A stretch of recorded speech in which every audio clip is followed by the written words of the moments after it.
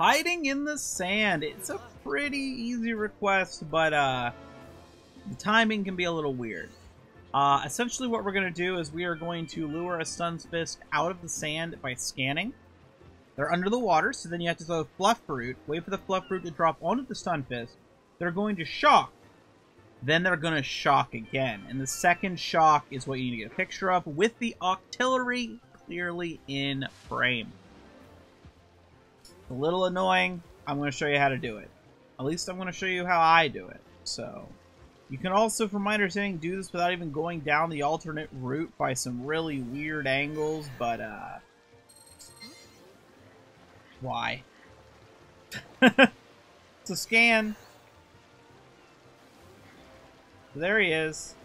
And just throw a bunch of Fluff Fruit. Because you gotta get it to land on that Stunfisk, and it can be annoying to do that. There's one. So there's Stunfisk 1. And there's Stunfisk 2. So the second one that actually shocks the Octillery, that's the one you have to turn in. Make sure they're both in frame. I hope this helps you get that request, and I believe this finishes off all of daytime.